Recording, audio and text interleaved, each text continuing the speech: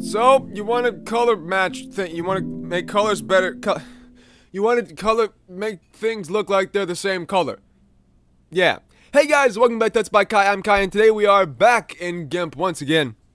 Kind of doing what I just said. So what we're going to do is we're going to take two images here and that are kind of different colors, a little different tones, and we're going to kind of merge them together to make it look like it's the same image.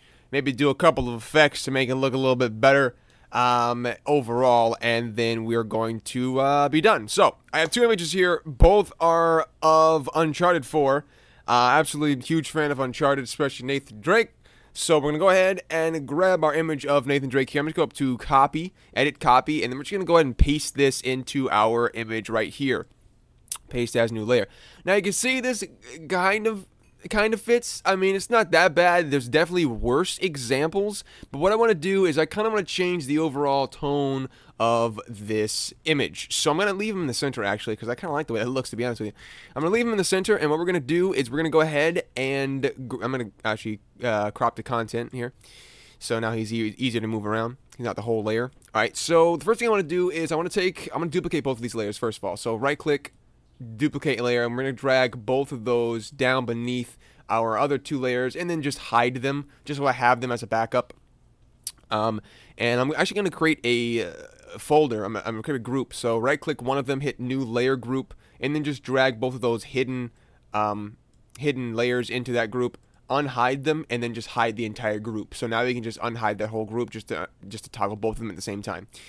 Now, with these two, with the actual two we're using, I'm going to go ahead and go up to, first we're going to change the landscape, because that's the biggest issue. We're going to go to colors, curves, and then go ahead and just maybe drag the brights up. So the top, we're going to drag that up a little tiny bit, and the bottom, we're going to drag it down a little bit. Make it a little tiny bit more contrasty, because as you see, Nathan has quite a bit of contrast on him here. You can see he has, the darks are pretty dark, and the brights are pretty bright. So we're gonna go ahead and try and match that with the background here. Now you can see there's a lot more yellowish green in the background than there is in Nathan. So we're gonna grab this thing that says value and scroll on down to red, and then kind of drag the red down a little bit. We're gonna go to green and drag the green down a little bit, and now we're getting a little closer to Nathan Drake, and that looks pretty close if you ask me. We're gonna go to blue and then just maybe turn you know, he's kind of yellowish actually in this picture, so we're going to drag the blue down as well. And if you zoom out like that and to get a further away shot, you can definitely tell like if it's off, like that's clearly off. So we're going to just do something like this actually. I kind of want to get rid of all of that blue. That was pretty good. Yeah, so that's what we started off as, right? It's okay, nothing wrong with it. And then this is what we have now, which matches much better than the previous. It's a very subtle change. Actually, not that subtle, but it's a very simple change that makes a huge difference.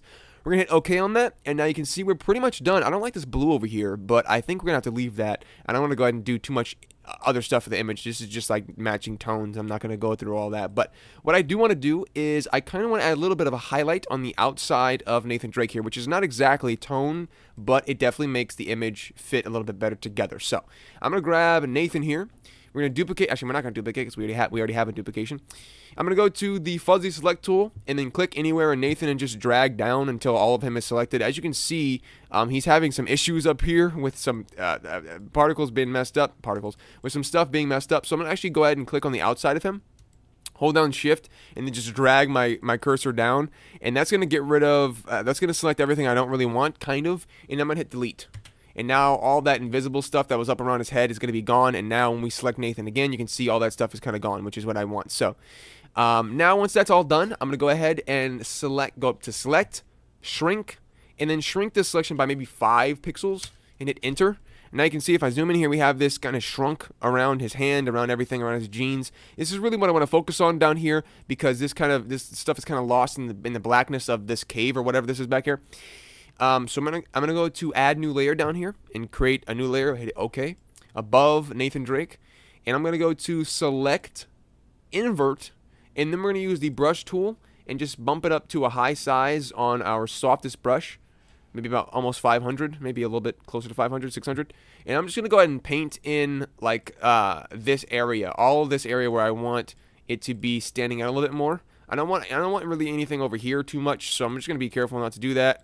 I'm just going to kind of do like a little outline around the edges as to where I think there might be some backlighting or where some things are getting lost in translation. So I'm going to go ahead and go up to select and select none. So now everything's deselected.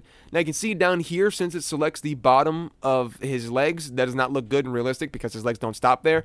So I'm going to make sure we erase that by going ahead and just getting rid of this area right here, because I don't need that much in this area anyway. That looks pretty good to me. Just kind of fade it out like that. Looks pretty good. All right, cool. And you do the same thing as well if you did his hair up here as well, but we didn't really do too much up here, so ignore that. Now, if we go ahead and put this on overlay, the mode up here, if we put the mode on overlay, you can see it kind of overlays some lightness on his hands, but it's extremely harsh. So what I'm going to do is, because it's also bleeding onto the background, I'm going to right-click Nathan and then go to New Layer Group and then drag Nathan in that layer group and then drag the highlight on top of him. So now you can see the highlight is only on him because it's only affecting what's inside of this layer group with this guy right here. So now, because it's super harsh, I'm going to go ahead and select our highlight, which is this bad boy, and then go to Filters, Blur, Gaussian Blur, and then we're just going to kind of blur that just a little tiny bit, maybe about like 10 pixels. We'll blur it by 10, something like that. So now if you take a look up here, you can see it's much softer than that, of course. Over here as well, much softer, much easier to look at, much more realistic, of course. I'm going to go ahead and hit OK on that. And I think I like the way that looks now. I don't really know if I'm going to use overlay or soft light. We'll do soft light because soft light's much more natural. So I'm going to go ahead and duplicate our highlight one time. There you go. And then go to Filter, Blur, Gaussian Blur once again, and blur just by a little tiny bit more, just to make it a little even softer. Now his hand's getting a little too bright, so I'm actually going to go ahead and erase this portion on his fingers of the second highlight we just created. There we go. Looks very nice, and it's very, very subtle. This is the only, we added a little bit of highlight there just so his arm stands out a little tiny bit more. As you can see, it doesn't do too much other than just help him stand out a little bit more. And I think I want Nathan to be a little more saturated. So I'm going to go up to, or select Nathan, go up to Colors, Hue, Saturation, and then just kind of saturate him a little bit. Kind of, there we go. Now this kind of looks a little bit more tropical than I was going for, but hey, sometimes it works out like that. Maybe the same thing with the background as well. So there we go. Hope you ladies and gentlemen enjoyed it. We did a little bit of color matching today. I'm going to go ahead and group everything together here so I can just easily toggle it on and off so I can show you what we started with.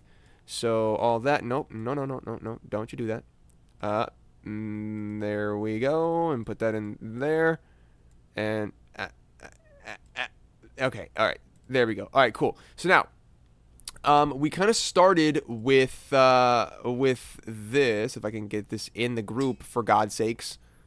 Holy moly. Okay, let's do this, and then just move this group above it. All right, I'm a genius. Okay, so we kind of started with this, which doesn't look bad. Doesn't look bad at all. But we did a very slight change, and it kind of matched it up a little bit better and just made the image pop a little tiny bit more. I didn't want to do too much, like I said, this because it's just for tonality. Really, the highlights on his arm was even too much, but that is that. Kind of merging images together to make them look a little bit more natural. And of course, it's not as big of an example as, per se, like maybe this would be, obviously, and then maybe like it was like really weird color like that. Of course, it's not like weird like this, but it definitely does help that subtle change. So I hope you ladies and gentlemen enjoyed today's quick and easy tutorial of how to do a little bit of color matching, color grading, color tone, I don't know, whatever you want to call it.